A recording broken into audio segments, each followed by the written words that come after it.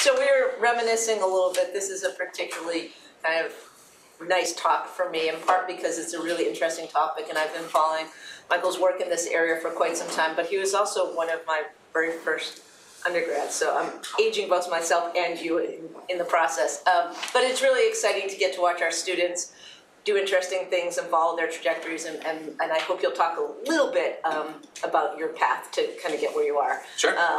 But it's great to welcome him back. So Michael Krautmann joined the William Davidson Institute's Healthcare Initiative in 2015 after all sorts of other interesting things he's going to talk about. But at the moment, his research and consulting work focuses on modeling, investment decision-making, and strategy development to improve the operational efficiency and service levels of public health supply chains. While at William Davidson, Michael has developed several tools and white papers that inform key elements of the supply chain design and strategy development process. He's also conducted strategic evaluations of ongoing supply chain programs in several countries, helping clients improve their approach for providing technical assistance and delivering health products. He has both a master's and a bachelor's degree in IOE, here, University of Michigan, and then prior to WDI, he worked for a healthcare technology startup using predictive analytics to improve patient scheduling and postoperative care, and he also served as a Peace Corps volunteer in Zambia, where he evaluated clinic-level supply chain practices. So welcome back, I guess, across the street now, but welcome back to IOE. All right, thanks so much, Amy. All right, well, thanks, Amy, for the introduction and for actually the invitation to come out and speak, and thank you all for being here today. So, as Amy said, my name is Mike Krautmann. I'm a research manager at the William Davidson Institute down at the business school, and today I want to talk about our work in health supply chain and really improving availability of medicines in health clinics in low and middle income countries, and through that, improving patients' access to healthcare. And so, actually, it might be helpful to take a quick poll of the room really quick. I mean, how many of you have either from overseas or have lived extensively overseas? Quick show of hands. And how many people's work in, I assume everybody's healthcare focused, or at least has an interest in it. How many people have worked in healthcare overseas as well? How about specifically low and middle income countries in healthcare? Okay, so we got a few. So anyways, I think, I have basically two goals for the talk today. One of them, I think, is just to provide, hopefully, a little bit of a fresh perspective. Maybe different systems, different problems, slightly different solutions than we all come across in our day jobs here. But then also, I think that there are some lessons to be learned from our experiences in these settings, overseas settings in healthcare, that can be applied really to any complex system. And so, here's generally what I want to cover in the next hour. And we'll start off with just kind of an overview of what I actually mean by health supply chain, especially public sector. And we'll talk a little bit about the work that WDI does to improve performance of these supply chains. I'll start off with some technical modeling efforts that we've done, but also I really want to focus on that second part, which is really getting into the broader system into which these supply chains are operating, and looking at kind of the financial and the management systems that actually enable people to carry out these supply chain processes. And then I think that's kind of where I see a lot of the takeaways, really being applicable to kind of broader complex systems anywhere. So, for Amy's request, here's a little bit of background on me and kind of how I got to be here today. Like Amy said, I'm an IOE major, worked internships at big kind of oil and gas corporation and then aerospace corporation, but then right when I graduated, decided to do the Peace Corps. Went off to Zambia for 3 years, 2 of which I spent working with small farmer cooperatives building out aquaculture businesses. And then a 3rd year I spent running around to different clinics in northern province in Zambia, working with local health managers to basically troubleshoot different supply chain issues and help them improve their supply of medicines. And as coincidence would have it, I happened to have a couple of the districts that I was visiting overlapped with the districts in the paper that I think you guys were assigned to read. So I actually crossed paths with that study while I was there. I came back to the US, spent a couple of years working with a couple of different startup organizations, and then for about the past 5 years, I've been at the William Davidson Institute on their healthcare initiative. And so, the William Davidson Institute, for those of you who aren't familiar, which I guess it's probably many of you because we don't often make it up here to North Campus, So we are a nonprofit research institute housed at the business school at the University of Michigan.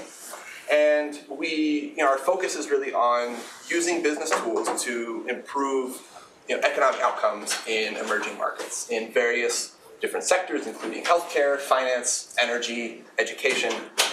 I think one important thing about the work that we do is that it tends to be applied. We like to sort of bridge this gap between theory and practice, where the work that we do, like consulting work and our research, is rigorous, and we engage with faculty members. But then ultimately, our goal is to provide some practical analysis or tool for a government or a donor agency to make an actual decision. So then, within the healthcare initiative, we have 4 main focus areas that sort of span the entire, really, healthcare value chain. So at a big global level, we help donors and governments answer questions about how they should allocate their resources to maximize health outcomes. So, should I invest in this project or that project? We also work kind of on supply chain, which will be the focus of my talk today, which is really around how do you take those medicines and make them available in health clinics around the world. And then at the patient level, the healthcare provider level itself, we also work with different clinic organizations to improve their business strategy, improve their operations. And then sort of underlying all of those things are information systems, which then obviously helping people get data that they need to make decisions. And so within that supply chain bucket, the basic problem that we're trying to address here is really the fact that patients oftentimes lack access to pretty basic medications, despite the best efforts of governments and donor agencies. We see over there on the right that oftentimes you'll walk into a typical clinic and find that half, 2/3 of the medicines that they're supposed to have in stock actually aren't actually in supply, and we're only talking about 100, 200 different medications here, so a much narrower product range than like a typical CVS market, for example.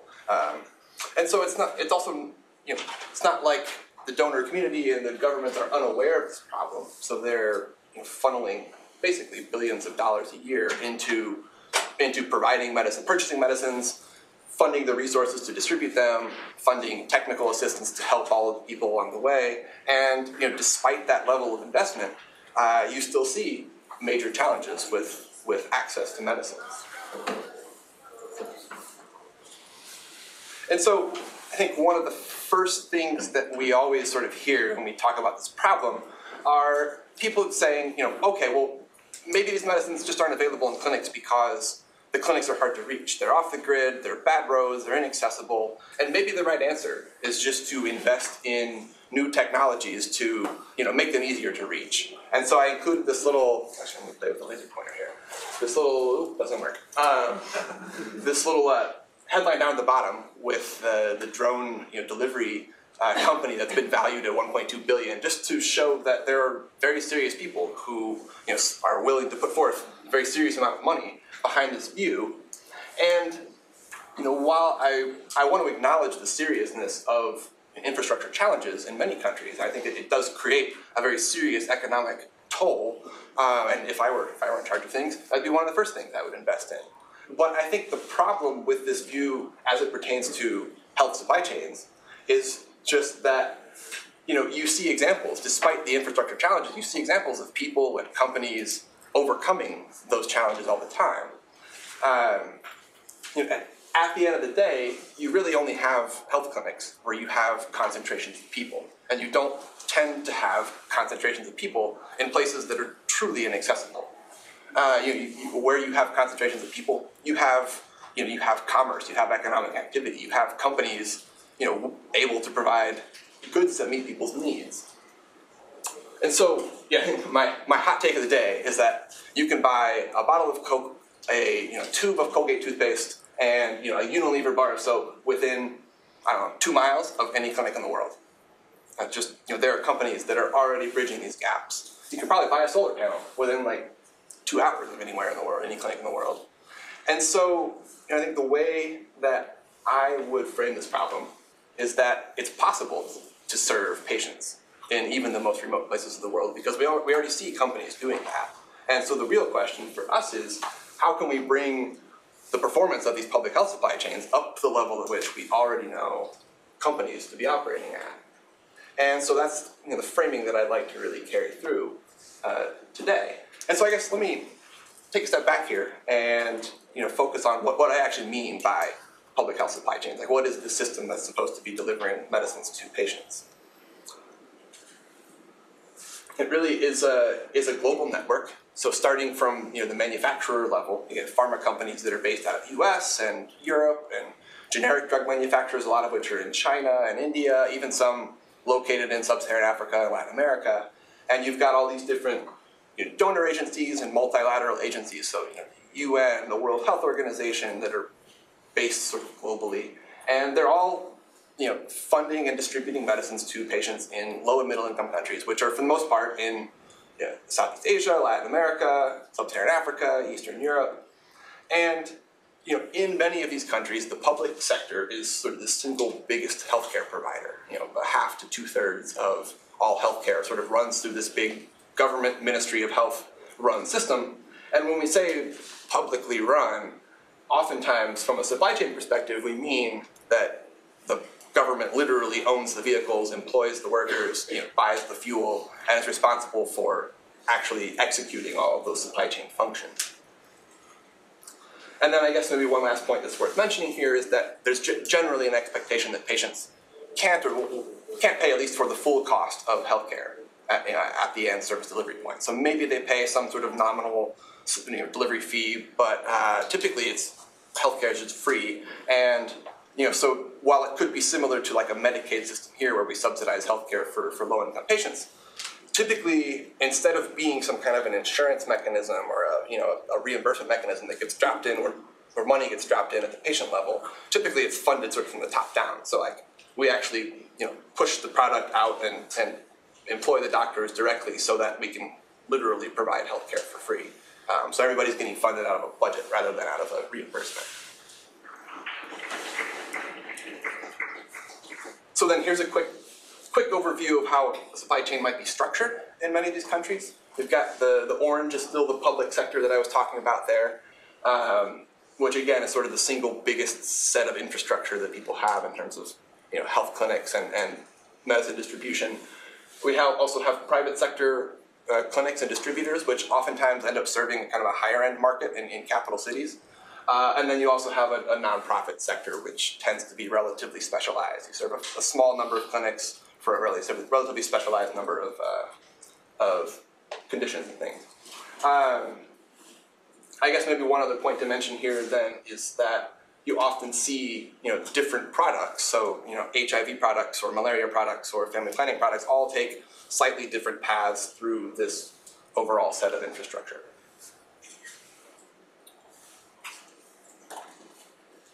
Next question here is sort of what is the process by which orders become deliveries? And what I have up there is kind of a screenshot of what is a pretty typical looking order form. So because most countries don't have their entire health facility network electrified, they tend to have the baseline infrastructure at the clinic level is all paper-based. So you have these forms that people fill out every month or every quarter that basically you got one row per medication type that you have, and across those columns you just write how much you had in supply at the beginning of the period, how much you issued out, how much you received, and you do the math and figure out how much you should have in your storeroom, and then you go back to your storeroom and count it and write down how much you actually had, and if it's different then you figure out how to reconcile that, and then you pull up the previous 2 months paper forms and figure out what your average monthly consumption was over those 3 months, and then you use that to figure out how much you're supposed to be topped up to be in full supply. So how often is the amount that you're supposed to have and the amount that you actually have different?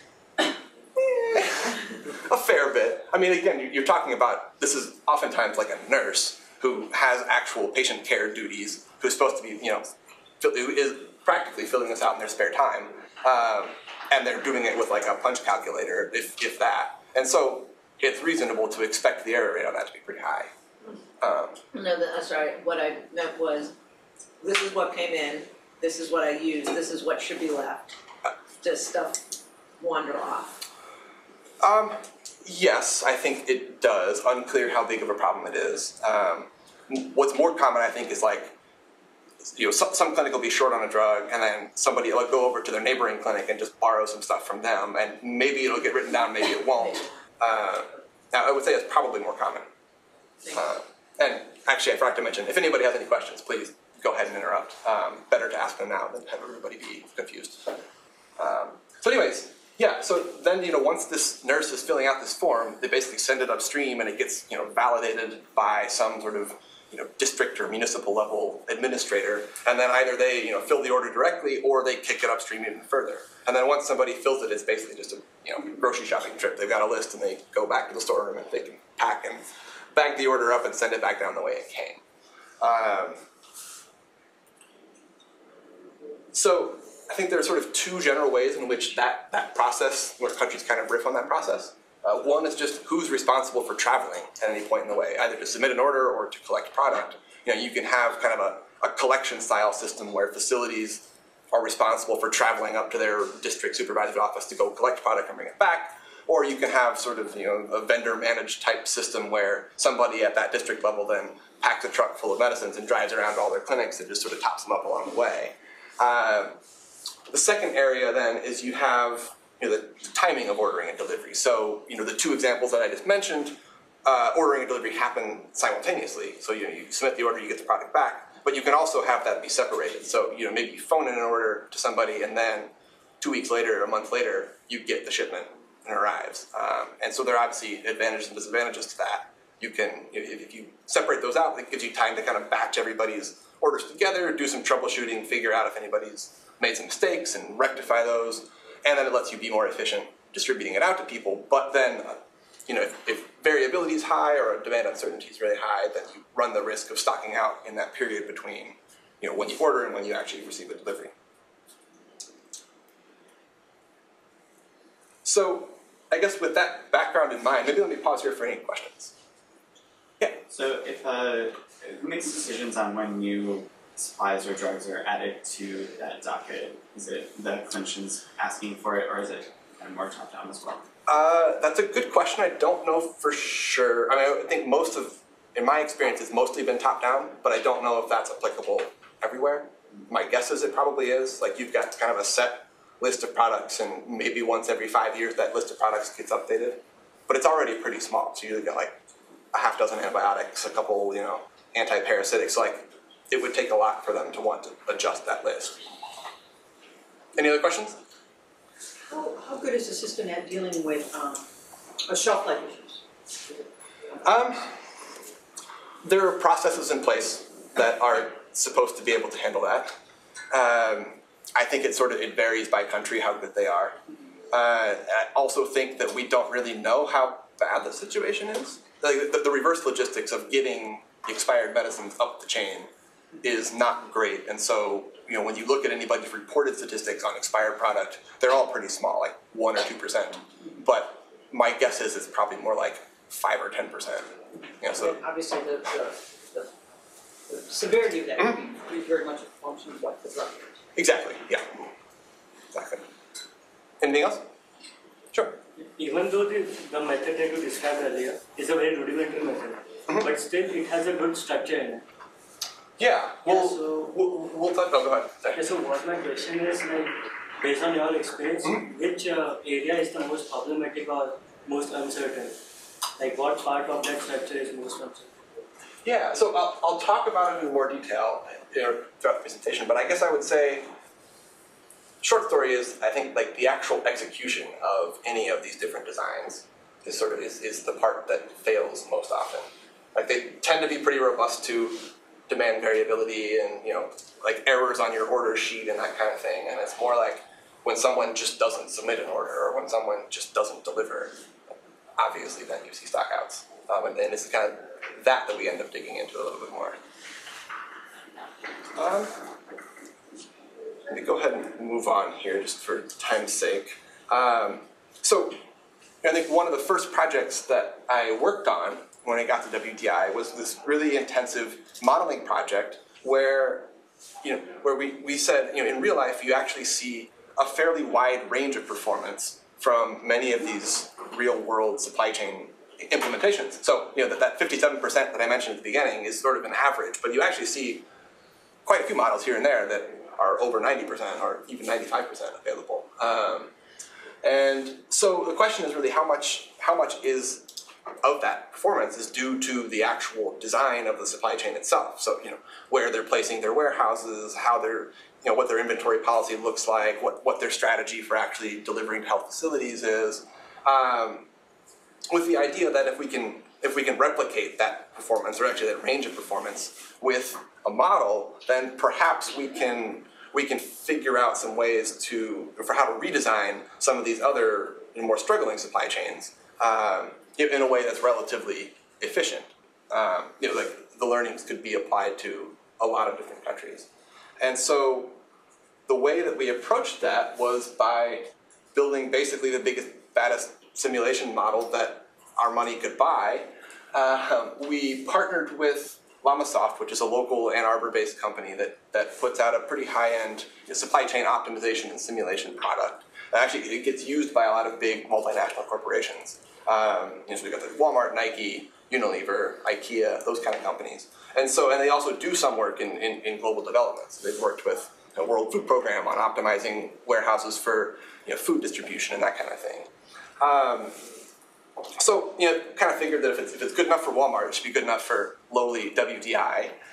And so what we did was start with this clinic network that we had a really good data set for. It actually was the previous picture there, from Ebonyi State in Nigeria, where we had actual clinic GPS coordinates. We had a big history of demand for each month for several years for a bunch of different products. So like a good basic structure for a supply chain. And then on top of that, we programmed in these 4 different supply chain archetypes, I'll call them. So getting back to what I was talking about supply chain design, you've got different ways of routing, different numbers of tiers that you have in the system, and different frequencies of delivery and that kind of thing. And so we basically grouped those into 4 basic archetypes that we used as our baseline designs. And then within those, we programmed in a bunch of variability to account for different country-to-country differences. So maybe we might increase the overall area of the network while kind of keeping the same shape. We might concentrate demand in urban areas to simulate a highly dense population. We varied frequency of delivery. We tested different truck sizes, all sorts of different stuff to basically kind of replicate the range of different real-life supply chains you might see if you had several different countries all sort of trying to implement the same design. And then most importantly, we programmed in basically every kind of uncertainty and variability and error we could manage to fit in the simulation model. So demand variability, supply variability, order error rates, reporting rates, like a certain probability of not submitting orders. And so it ended up being lots and lots and lots of different scenarios across these lots of different designs and lots of different country types to all see then how these 4 different designs respond to a variety of different conditions.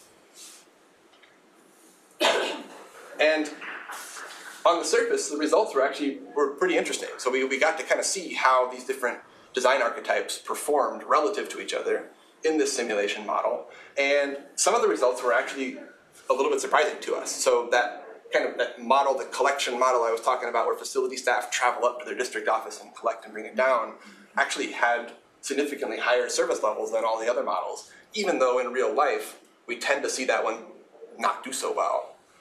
Similarly, that vendor-managed inventory model that you saw tended to be the most efficient across most of the different scenarios from a cost perspective, even though I think it has a perception in global health anyways for being pretty expensive. And then these results also pointed us towards opportunities to use sort of hybrid strategies. So, in areas where it's really a dense population, that the vendor-managed inventory model is really cost-efficient. In areas that are really remote and diffuse, then the collection model has a pretty high service level without really any price penalty for it. We don't really see those hybrid strategies that often in any of the countries that we work in, and so this kind of points towards that as one possibility for really optimizing design of the supply chain. However, there was sort of one overarching takeaway that kind of superseded all the rest of those, and it was just that when you look at the y-axis of those graphs that I showed, all of the supply chains perform really well in all of the different scenarios, much better than they do on average in real life. So we see pretty much all the scenarios were over 90% service levels, and they didn't really change that much as we dialed up demand variability, as we dialed up supply variability, as we changed the error rate. The models as designed were very robust to all the different types of error. And the one way that we found that you could break them was just to have these whole sections of the supply chain process just not followed. You program into oh, I'm not going to submit an order, oh, I'm not going to deliver for a couple of months in a row or a couple of periods in a row. And so I think the implication of that for us is that beyond this certain threshold, which is pretty small threshold, that stockouts in clinics tend or are likely to be driven by by challenges in actually executing any of these designs rather than the nature of the design itself.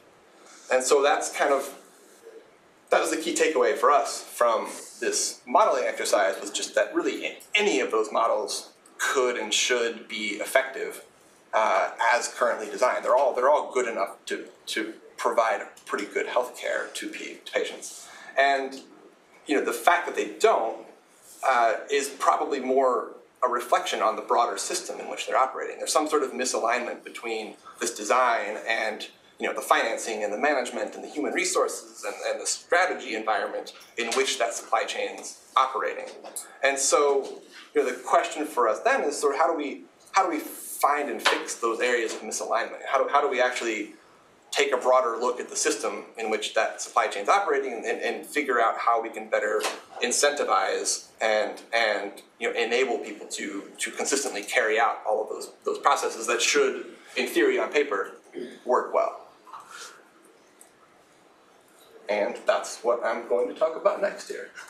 So, when I look back at a lot of the work that we've done at WDI on this topic, there's sort of a few sort of lessons, I guess, or experiences that pop out to me as being particularly relevant when you're talking about, understanding why a supply chain design that looks good on paper, struggles to actually execute effectively in real life. And so I think, these things, as I was writing them out, they kind of looked like they were relatively simplistic on paper. But it's funny how hard won some of these lessons were. And so what I want to do is just kind of walk through each of these different examples or each of these different lessons and show an example from our work of how we actually kind of came to that understanding. So the first one there is really around designing solutions with people's goals in mind.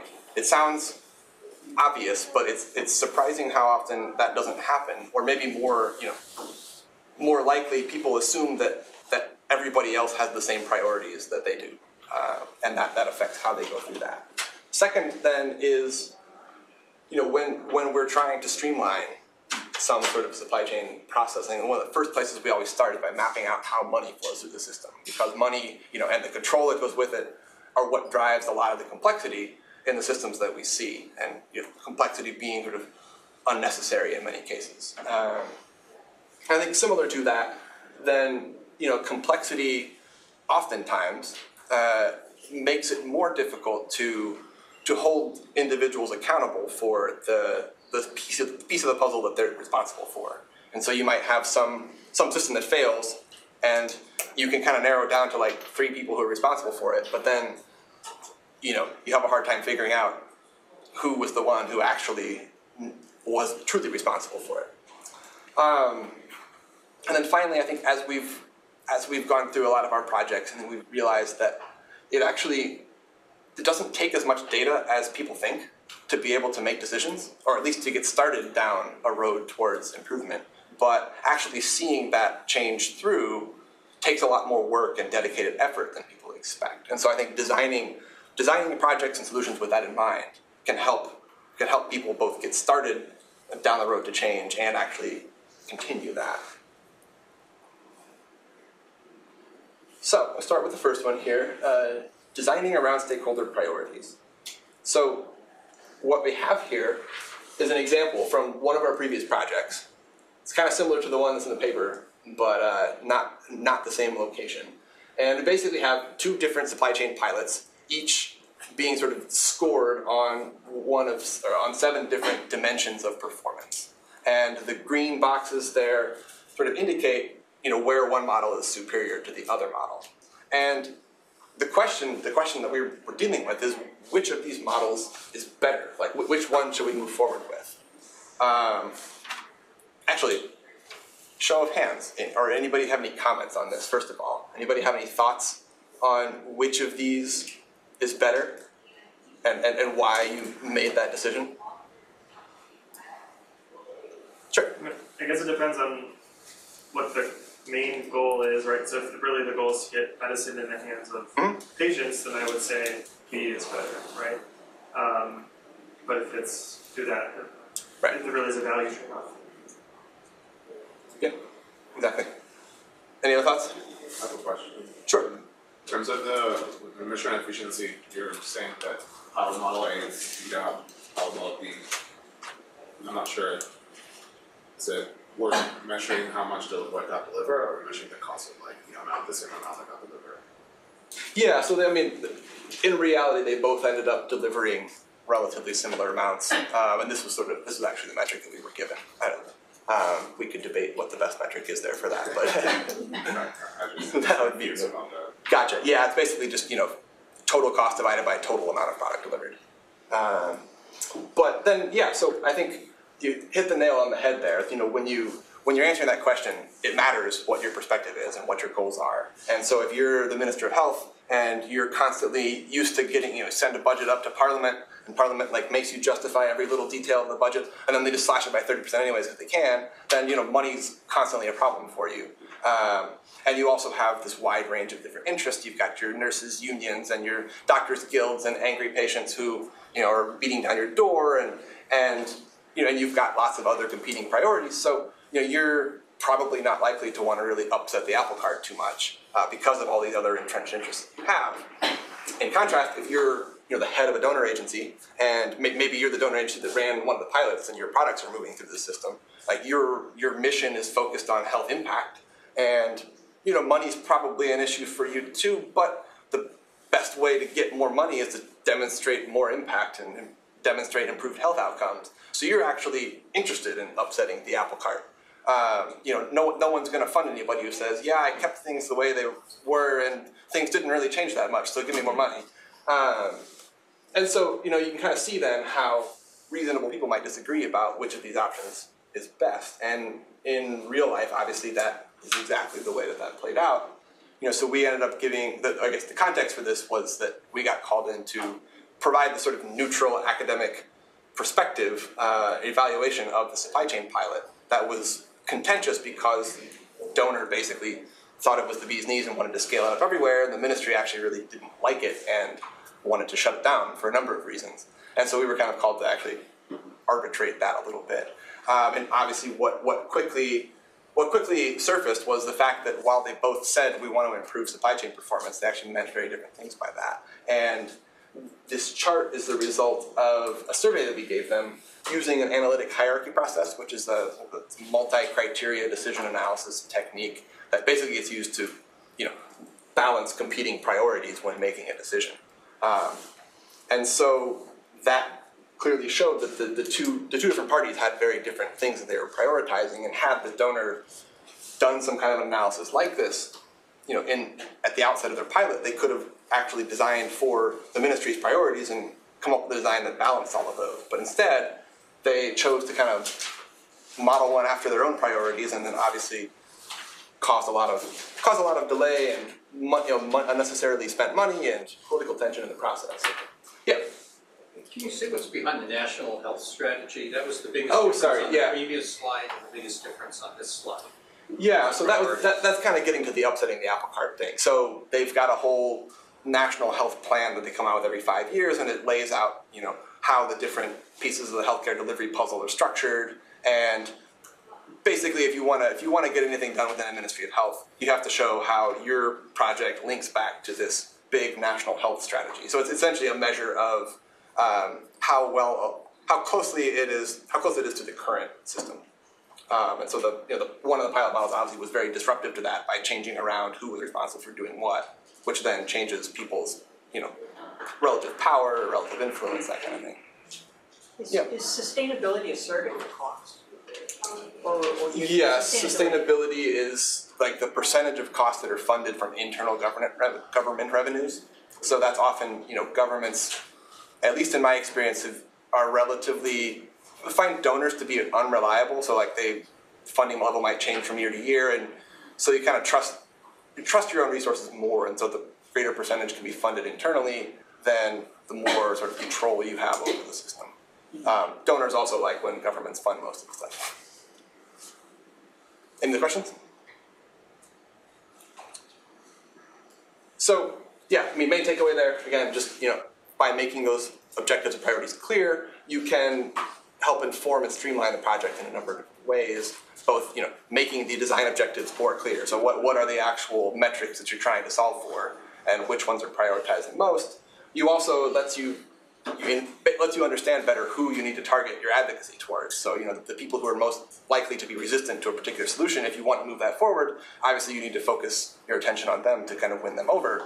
Or you can kind of phase a rollout. Start with the ones who are most likely to accept an idea, and then kind of get all your kinks worked out there, and then try to sell it to people who are more resistant.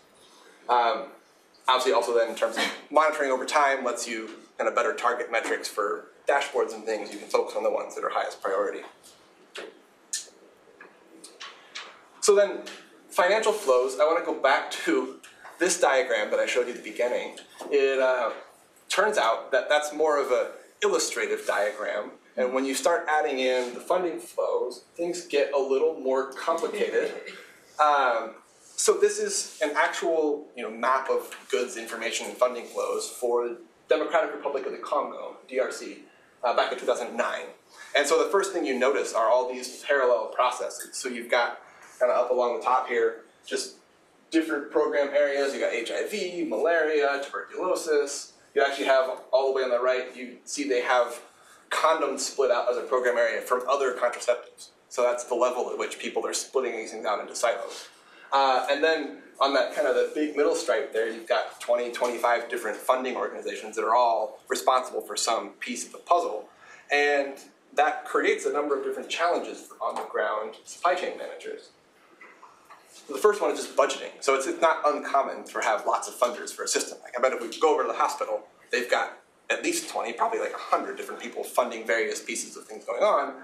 But in this case, what is unusual are the extent to which those funders earmark their funds for specific things. So, USAID will fund only supply chain and only malaria. Global Fund will fund only HIV and malaria and tuberculosis, and so on and so forth.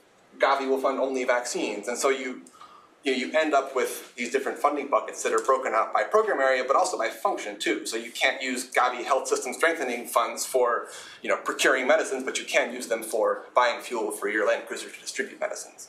And so the second factor there is just the different funding timelines. So sometimes you have to make a budget request 2 years out. Sometimes it's 1 year out. Sometimes some funders have, disperse in June, some disperse in December. And so what you end up seeing is that, as a clinic manager, if you're you've got a whole set of different things, activities you need to fund, you don't necessarily know, if you're going to one funder to ask for a certain amount, you don't necessarily know how much you're getting from all of the other funders, and you don't know what you can spend it on, and you don't know, how much they're going to actually, disperse to you. And so you end up having to basically estimate for each of these different groups what your needs are going to be, because you don't know what everybody else is going to fund. And so when you estimate, sometimes you're right, but when you're wrong, then the implication there is that some sort of supply chain function may not happen. So you might delay a delivery, or you might not submit an order, or something like that. Kind of building off of that, then, you notice that in this diagram that if you kind of follow a single path all the way down, that a product might change hands between 2 or 3 or 4 different organizations on its way to a patient, which ordinarily wouldn't really affect the underlying process quality at all. But given the budgeting challenges, then you end up then with now having 3 or 4 organizations that all have to kind of play their budgeting game and win it in order for the product to actually make it. And whenever any one of them fails at it, then they become kind of the bottleneck for that whole set of products getting through the system. So you basically, in this situation, when budgeting is so hard, then this increased coordination it basically creates more points of failure, more opportunities for somebody to mess up their funding situation. And then finally, just noticing the sheer number of arrows that are all moving between the same places. And the fact that, I guess it's not necessarily obvious from the diagram, but the fact that a lot of those boxes are actually the same physical location. So like, you're talking about like that corner of the warehouse versus that corner of the warehouse versus this corner of the warehouse, or maybe 2 or 3 different buildings on the same compound. So like you end up with essentially all these products flowing through the same places at each of these levels. And then the people who are working there, obviously then each of those arrows represents a different process, a different timeline, a different set of requirements that they have to do. And so it's really hard, obviously, then to manage that system effectively when you have so many parallel processes going on. And so how do we address that? I think from our work, I think we found that there's no real easy way, like a modeling or an optimization type solution to really fix this. It kind of comes down, we found things like process mapping to be really effective at kind of a tactical level of figuring out how this actually works on the ground and finding these 2 boxes, these 2 situations where these 2 funders have a similar enough process that we can just go ahead and combine them and it won't affect anybody too much. So kind of working at it at that tactical ground up level ends up being kind of the way that we've seen people make the most headway.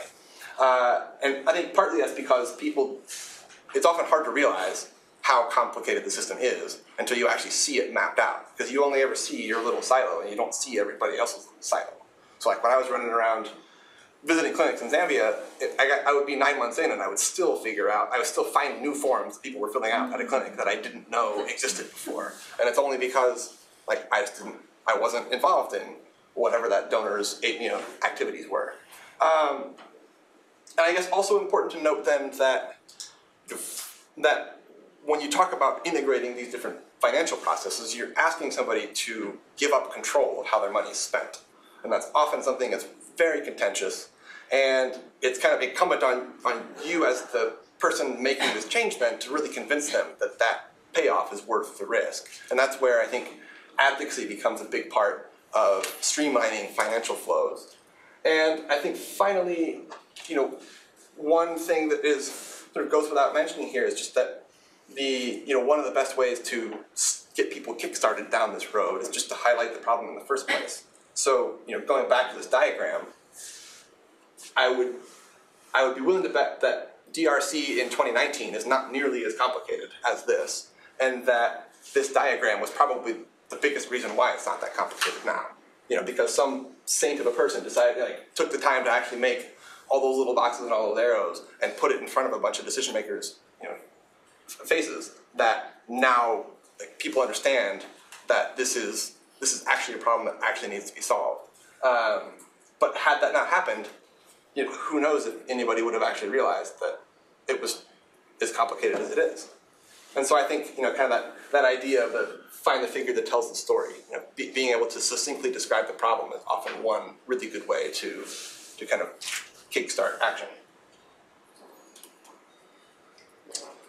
And then designing for accountability. So kind of building off of that idea of complexity, I think one of the things we find is that as these systems become more complex, then it becomes easier for people to hide behind. So I already talked about that a little bit, but basically you see, as more steps and more stakeholders become involved, you have to spend more time, supervising and monitoring and collecting data to ensure that everyone's adhering to their roles.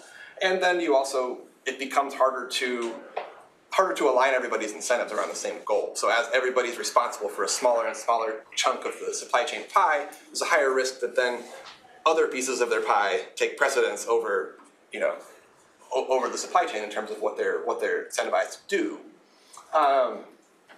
And then finally, I think the accountability issue, like I mentioned, it just becomes, as you have more people involved, then you have more challenges in terms of actually understanding and measuring and holding people account for their piece of the pie.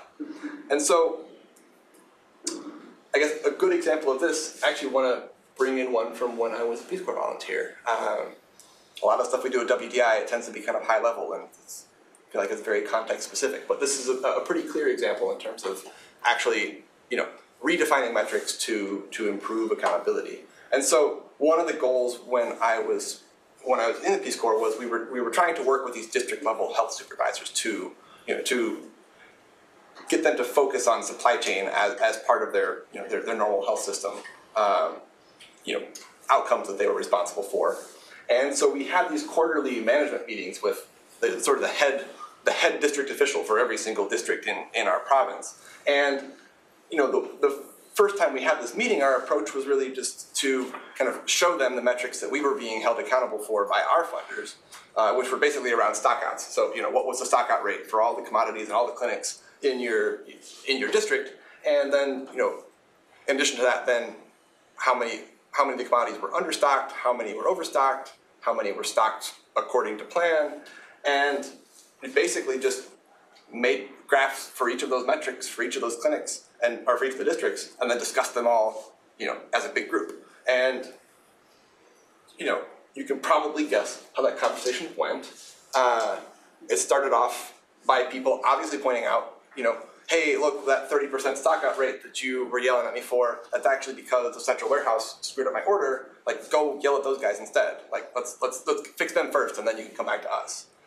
They would also point out the fact that we have 3 metrics that are all sort of correlated with each other. Once you've stocked out of a product, you're also understocked out of that product, and you're not stocked according to plan. And so they didn't really like being yelled at 3 times for one mistake. And then most of them were just looking at their phones anyways, weren't really paying attention, is the long point. And the people who did pay attention complained that the meeting took 2 hours or whatever it was to actually work your way through each of those data points on each of those graphs for each of those metrics for each of those districts. And so the next time we had that, that meeting, we kind of went back to the drawing board and really focused on, throw out our metrics. Let's focus on what this district chief medical officer guy is actually responsible for achieving. And that is basically supplying timely and accurate clinic order data up to the central level. In order to expect a timely and accurate delivery from the central medical store, they all agreed that they should have to be supplying timely and accurate data to them. So we basically defined 2 new metrics, clinic reporting rate and clinic accuracy, or reporting accuracy. So basically the percentage of all their order forms that were submitted on time, and then the percentage of those submitted forms that were totally error-free. And we kind of figured that if the district medical officers were, got 100% for their clinics on both of those metrics, that they get the gold star, and if they were ever stocked out, that it was somebody else's fault because they did their job.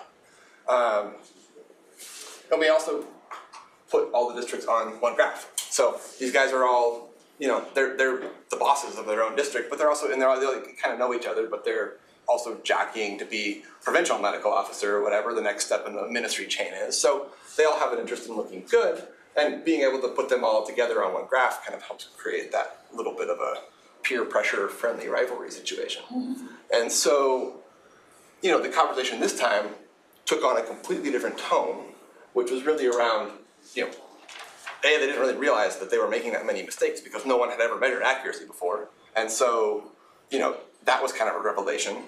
It also turned out that the ones who were performing the best actually had been dealt the worst deck of cards. They had the most clinics, the least budget, the clinics were pretty far and remote, and so people were naturally curious as to why those districts were performing better. And so then that obviously led into some sort of a discussion of best practice, like what were those districts doing that other districts copy. And so I guess I include this because it's just a pretty cut and dry, clear case of how the metrics that you choose to show to people have a pretty strong impact on how incentivized they are and how empowered, I guess you could say, they are to actually complete the things that you're trying to measure from them. And also then just that, even within the confines of a single supply chain design, even if you can't make big, systematic changes, there's still often a lot of opportunity for improvement at that lower level. So I guess one last one here. There's this Amazon leadership principle called bias for action that I think is one of my favorite little mantras to repeat to myself. And I think it's important for health systems professionals, just especially because our job, is somewhat unique in that it often is almost inherently defined by a constant, prodding for change and improvement. Like if you're a doctor or a nurse, you can fulfill the core function of your mission completely within the confines of a system. And you don't ever have to change a system to do your job well. But as an operations professional, you're constantly looking for how can I change the system to be better. And so I think that it's important to focus on this because, being able to create an organization that's sort of naturally inclined towards that kind of action and change is something that will help make our jobs easier in the long run. And I see, two main reasons why organizations or people kind of struggle to achieve that bias for action. One is just getting started in the first place, so figuring out what decision to make or what action to take. And then after you've made that decision and after you've started, we often see people struggle to maintain momentum. So there's some competing interest that comes up and then the change that you wanted to make kind of falls by the wayside and doesn't actually get all the way implemented. Wrong way. So in global health, what that looks like in terms of getting started, one of the things we see is just you actually don't see a lot of Ministry of Health leaders conducting analyses of their supply chain, in part because the barrier to entry is really high. So that Lamasoft project that we did, we probably spent like $300,000, but $250,000 to $500,000, 3 to 6 months is a pretty common estimate for how much time it takes to collect data, do the modeling, do all the consulting, because inevitably you don't really know how to use the software as well as they do, so you gotta have them help you with it. And so most regional level health leaders don't have, will never have that kind of budget. And the national level, you gotta put that in the 5-year plan. It takes a long time to actually request that. And so as a result, not much actually happens, oftentimes. And then in terms of sustaining momentum, what we often see are just conferences and workshops where people have really good ideas and they take them back home and they get started on implementing them, but then inevitably when people return back to their day jobs, that momentum kind of peters out. And so you often see examples of pilots and things that don't ever really get scaled up or don't live up to their potential because of this basically lack of continued momentum. And so a couple of things we've done to try and address this. First of all, on the getting started piece, we've invested a lot of time and effort making these kind of light touch Excel-based decision analysis tools that come preloaded with proxy data and different little simple heuristics and really simplified supply chain structures, all focused on basically getting you a rapid answer, getting an answer quickly that gets you 80% of the way there. When you don't necessarily need to spend $500,000 on a tool that gets you 99% of the way there. So these might be things like, for the graphic on the right there, which of these 4 different supply chain designs in kind of a rough, high, medium, low, red, yellow, green sense is best aligned with these different aspects of my health system, or which aspects of my health system are most in need of attention, regardless of what kind of supply chain design I'm running. So you can kind of, with a few basic questions and logic, you can get to that point where you're getting a rough sense then of which are the key areas you need to focus on, which are the key types of designs that are most likely to be successful, and then you can dedicate additional resources to investigating those options further.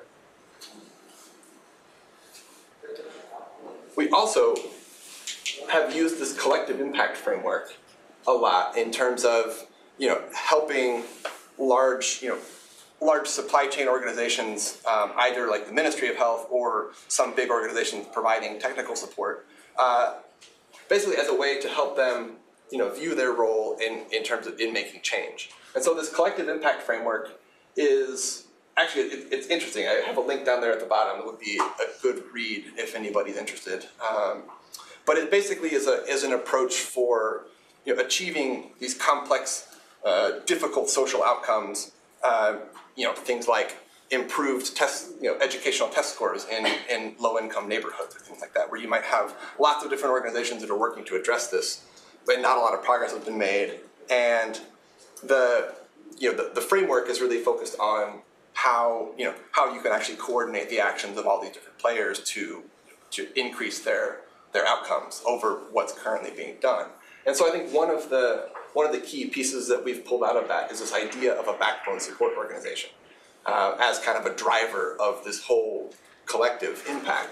And so the thesis there is that people, a project loses momentum when people stop doing the really basic functions involved in actually driving collaboration. So things like, setting meeting agendas and getting people together in a room and, coordinating different stakeholders and, holding people accountable, collecting data and sharing it amongst the group. So it's this like basic kind of project management functions almost that tend to fall by the wayside when they're not explicitly written into people's job descriptions, or when they are, but then you give them a whole bunch of other stuff to also do, such that they can't really prioritize that.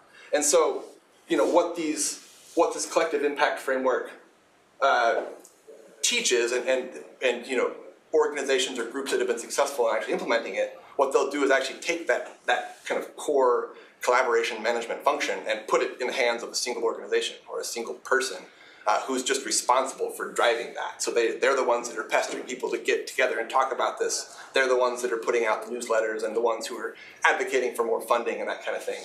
And so I think this aligns particularly well with global health and global health supply chains, because oftentimes you have lots of different organizations working towards this one common objective, but no one's actually responsible for kind of coordinating the actions of everybody. The Ministry of Health could do it, but oftentimes it's not, they don't necessarily see that as part of their mandate. So what we end up doing a lot is sort of advocating to them to consider this as one of their core functions. And that's about all I have for you today. I think takeaway here is really just that for projects to be successful in supply chain or really any complex environment, you really have to kind of balance that technical modeling, optimization, simulation type solution with an understanding of the broader system in which that solution is operating. And I think with that in mind, hopefully then you can achieve some sort of an impact that's greater than what you could with just that technical background alone. So I guess with that, I see potentially questions. We have questions, but I forgot to bring over my glasses, so we're going to start by thanking Mike. Read any of these fabulous questions. Excellent. So you talked about the simulation model and really emphasized sort of the gap between simulation versus real world. You brought up like the collection model as one example. I'm wondering, and this might be part of your strategy alignment tool, but did any of the models have larger gaps than others? And could you get insights from maybe which policies are like harder to implement, or like what maybe structures of models make it difficult for people to actually implement? Yeah, that went away, sorry. So I think kind of digging down into this a little bit, I think you see, I think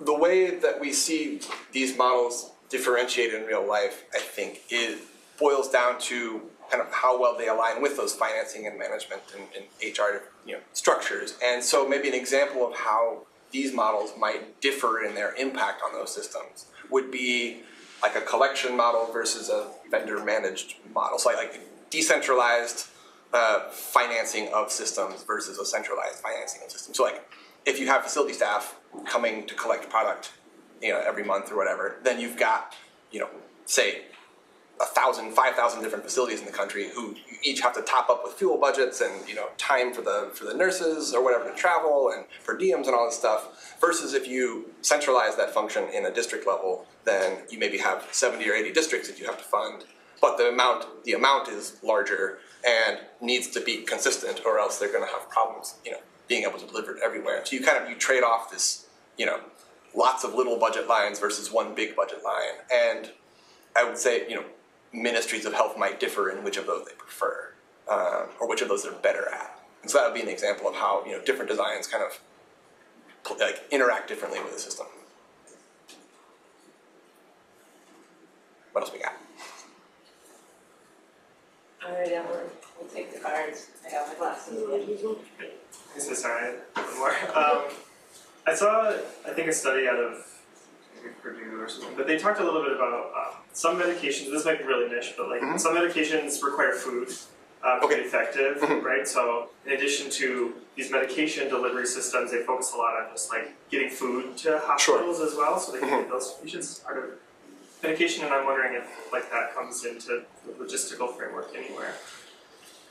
Not explicitly in a lot of the work that we do. I do think that there are, dietary supplements and, food type substances that do kind of, that are part of the clinic systems, like therapeutic biscuits and things like that for infants if they're malnourished. But that's about the only extent to which the formal health supply chain kind of deals with that. But I would say that there are a lot of other initiatives, and even just, not initiatives, but like organically pops up where like clinics, because they're located in population centers, tend to also be kind of centers of commerce and activity. And so it's usually pretty easy to go find food pretty close by. Or if not, the clinics will bring people in to do, to cook and whatever as well. Okay, so I'll ask one more from the cards, and then I suspect as we break up and start going to your smaller groups, some of the questions will come out. But you talked a little bit at the beginning about drones and some other methods for delivery. Can you just talk about how much that's actually started to be implemented in practice and sort of the different alternative mechanisms for the actual delivery in the supply chain? Yeah, so there's a lot of money being pumped into drones. So that zip line was an example. They operate in Rwanda pretty extensively now, doing like blood transfusion, so delivering bags of blood for transfusions. I think they've started up operations in Tanzania and a couple other places. There are a lot of people doing like pilots or proof of concepts for a lot of different countries, but I don't think you don't really see it becoming institutionalized really anywhere except that one specific like Rwanda blood transfusion example. And there are several issues that need to get worked out, like, if you're a little drone manufacturing company, are you responsible when that drone crashes out of the sky and hits somebody and kills them? Or if it's one of the ones that has to like land on the ground to deliver product and somebody pushes the return to sender button and it chops off a finger or something like that, like there are legal implications and liability implications of that. And so I think like those types of issues I think have prevented a lot of people from really making a ton of headway onto that. But there's a lot of there's drone working groups and lots of drone grants and things like that from different donor agencies that are all trying to push this forward. All right, let's go ahead and thank Mike again.